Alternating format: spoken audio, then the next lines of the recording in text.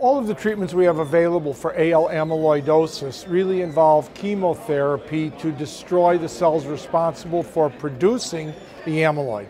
But we really don't have any effective therapies for amyloid that's already been deposited, the resident deposits. And so the development of NEOD1 was designed as a monoclonal IgG antibody, humanized, that would bind to and dissolve amyloid deposits.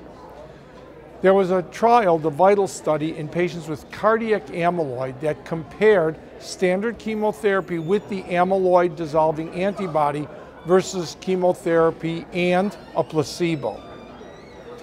This trial was terminated due to futility, but a post hoc analysis using the endpoints of all-cause mortality and cardiac-related hospitalization demonstrated that patients with stage 4 cardiac amyloidosis had a survival advantage when they received the antibody combined with effective chemotherapy. This is actually the first time that an antibody to dissolve amyloid deposits was shown to have a valuable clinical signal. And as a result, we believe that further development of this monoclonal antibody to dissolve amyloid deposits in patients with AL amyloidosis is justified.